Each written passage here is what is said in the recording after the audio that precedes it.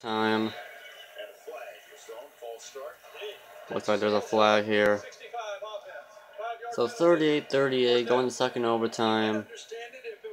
And Tennessee wins. They still once again have a unbelievable comeback that Texas A&M should have won. But also Tennessee with a lot of fumbles, about 7. And these in Texas A&M, like, out of all those fumbles, they've only scored, like, for real, they should have blown out Tennessee, actually.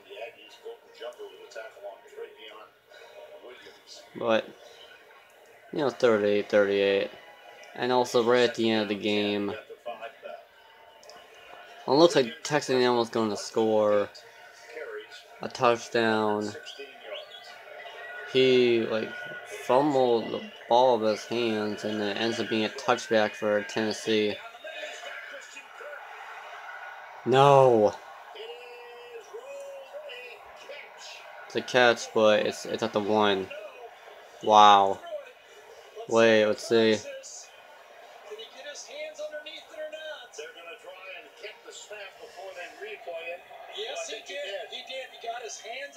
Yeah, it looks like a catch to me.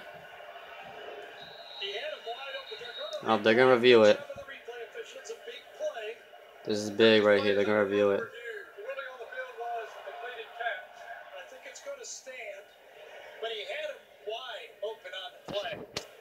See the replay again. That looks like a catch to me. Looks like it was stand. The fans know it too. Yeah, it's caught.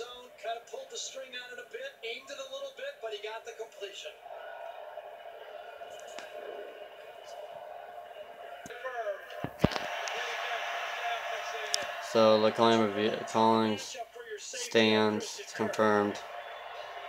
So it'll be about the 1.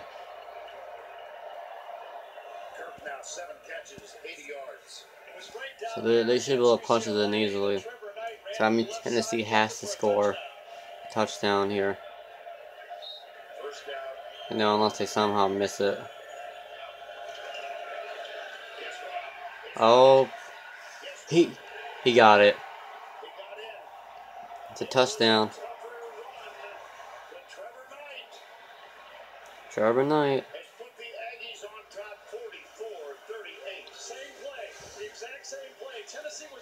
Oh man. Let's hope they can come back here. What a game though, like most of the game was kind of boring, but then once we got to the 4th quarter, it got pretty interesting, and in overtime. And now we're into second overtime.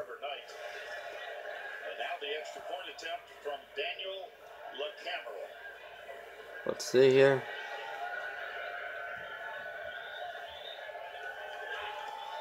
He makes it.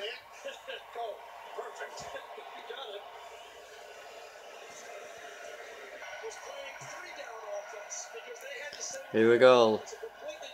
Tennessee's offense back on. They need a touchdown. Now I wonder if they'll go for 2 if they get the touchdown. Here we go. No! No! Oh my god, you just forced the pass.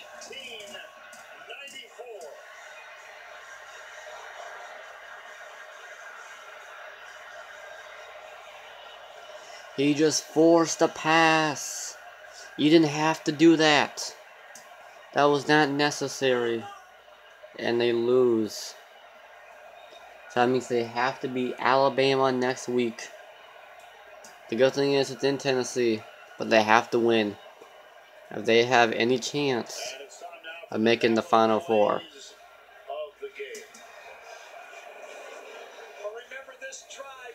This play of the game right here.